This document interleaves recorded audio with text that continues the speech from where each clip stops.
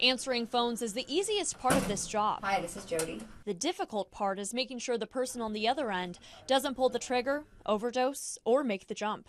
Do you have a thought about ending your life? Crisis worker Jody Datz says she deals with these kinds of calls several times a day. Her job, helping people who are a threat to themselves or others, or anyone else suffering from mental illness. Can you participate in that plan with me and agree to keep yourself safe? The Jackson County Crisis Team has 9 people taking calls around the clock. After hours and on the weekends, the team gets about 250 calls. During the week, it gets about 100. It's sort of our job to bring that level of crisis down.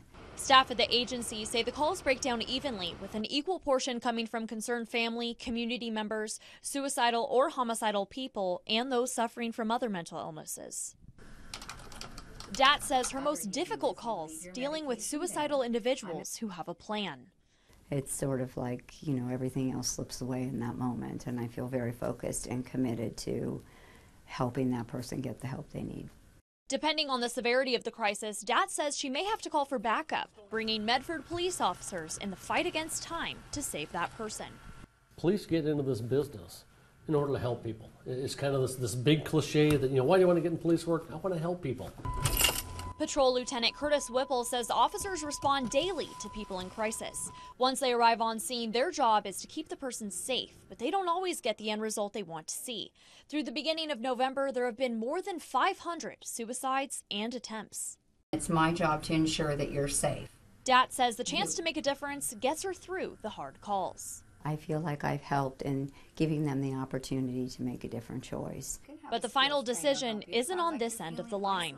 Covering your news in Medford, Ariana Rakhshani, News 10. So these are all things, these are all problems that a case manager... Rats and cats and bats and hats. There's about 250 members at Compass House, a clubhouse for mental health diagnoses. How you doing, Neil? Executive Director Matthew Vorderstraw says 1 in 4 people suffer from mental illness. It's not a death sentence. It's something that can be lived with. Vorderstraw says many members are more than just living with it. They're moving forward with their lives. He says about 3 out of 5 members have a background of being hospitalized for their mental illness. Trying to get back into the swing of life. Vorderstraw says 1 member was hospitalized several months ago and since then has grown dramatically. This member was actually able to help develop our transportation plan and put it in place and helped write grants so that we could get a new vehicle. Hi, my name is... This person is Kanima Rodman. She has dissociative identity disorder, formerly known as multiple personality disorder. A lot of times that does develop into having different, what they call alters, or different parts of you that pop in and out to deal with different situations. She says the stress-related disorder came after years of childhood abuse and has severely affected her life. Sometimes she'll dissociate without a stress trigger. If I relate it back to like nail biting, that might sometimes develop over time from an anxiety, but then it also becomes a habit where maybe you're not under stress, but you still are used to biting your nails and you still do it.